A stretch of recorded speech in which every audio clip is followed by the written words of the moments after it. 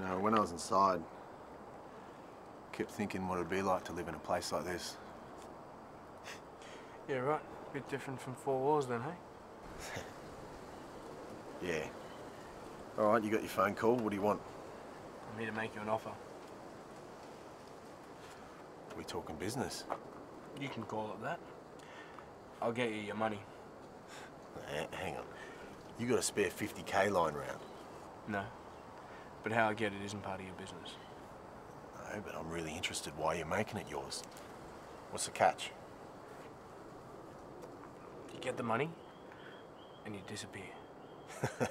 Yeah, right. No, mate, that's the deal, all right? Now, listen, mate. Your beef's with me, all right? It's not with Heath. It's not with Casey. So leave them out of it. They've done nothing wrong. I never said they had. But me sons have got a right to know their dad, and I've got a right to know me sons. Do you want your money? All right, take it, leave, never come back. What are you really worried about, Daryl? Can't be Heath, because he's a big boy, he can take care of himself. Casey. Yeah, Casey.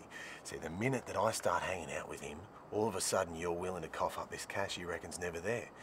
That's very interesting, Daryl. It's the only deal you're gonna get from me. Yeah.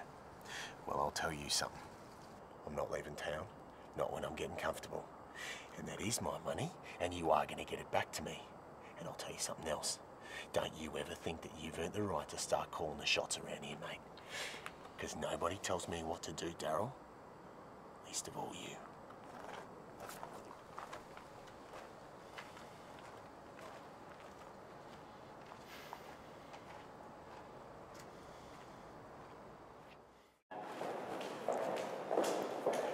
Hey, that report, we should do it at a restaurant. Oh, I don't think I could focus at a restaurant. Fair enough. Why don't we just do it at your place? Oh, no, I don't think I could focus at my place. No. Well, there's always the hospital. What's wrong with your place? Nothing. Nothing's wrong with my place. Let's do it at your place. Great.